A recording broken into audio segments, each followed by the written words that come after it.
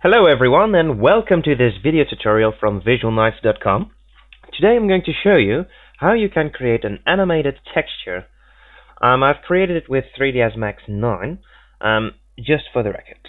Now the end result will look something like this.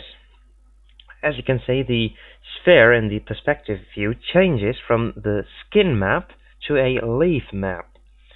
Now let's start from the beginning. Let's erase this sphere, create a new one, or a box if that's what you want. Go to the material editor and select a new sphere to make a new color map. Now go to maps and select the none box near diffuse color. Click on fall off. Now as you can see, this is black with white sphere creating here. We have two slots with none.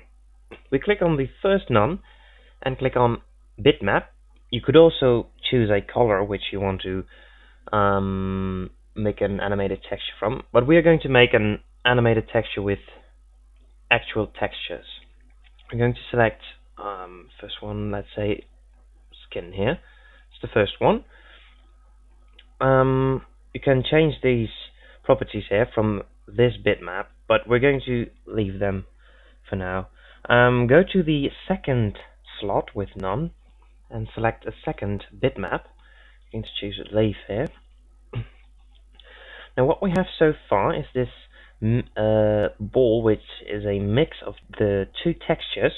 Now we don't, for the easy part of this tutorial, we're gonna select towards and away in the fall off type. Okay. Now we're going to drag this to the sphere. If you can't see it, just like as you can see here now, you go all the way back to the main color mapping properties, and you select this box here. That means you can see it in the viewport. There it is. Go back to your fall off map.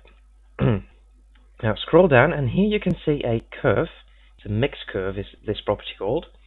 What we're going to do, we're going to turn on auto key and drag this point here up to the top. Now we've done that, we have to make a little animation, of course. As you can see, we're at frame 100 now. We go back to 0, make sure you have auto key turned on, and as you can see, this curve has changed a bit. Now we're going to drag this right point all the way down. And as you can see, the skin map is entirely visible now. But this is actually the entire tutorial. If we would play this animation, you would see how this animated texture would look like. So you also can see is this line here moving up and down again, and this is how the tutorial finishes. Please rate this video and visit visualnights.com for a while. And I hope to see you again. Bye.